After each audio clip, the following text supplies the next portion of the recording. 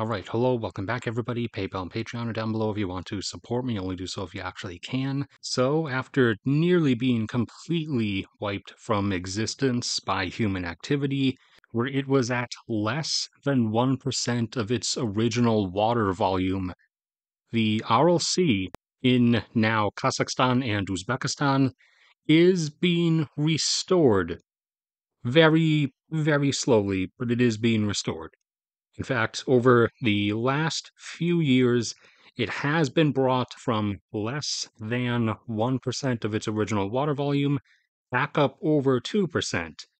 Now, granted, taking several years to restore each percent is not that fast, but it is still now, a reverse of the trend that was seen over the course of time, as it used to be a very large body of water back in the day. However, post 1960s, a huge number of water projects, water diversion projects, and irrigation canals in the Soviet Union redirected water away from the rivers that feed into the Aral Sea until it reached that low point in the previous decade, in the 2010s, where it was at less than 1% of its original water volume.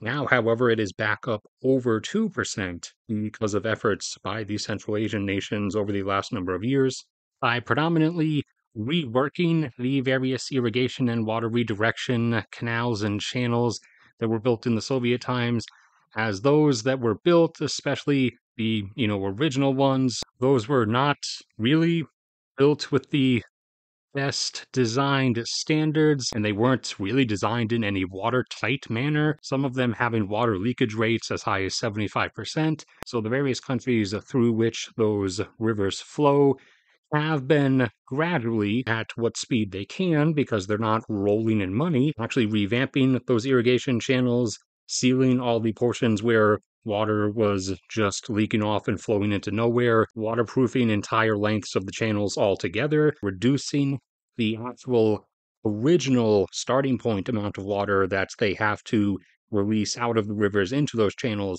because more and more of the water that originally gets diverted from the rivers into those channels is now actually making it to the end, to the actual agricultural fields where it is supposed to end up, so that they can have more and more of the flow simply go along its natural pathway into the Aral Sea. And the speed at which they are able to do this is picking up as those nations economically rise, especially Kazakhstan. So for the moment, it is still going at this slower pace because this has predominantly been the result of the efforts that they were able to do so far.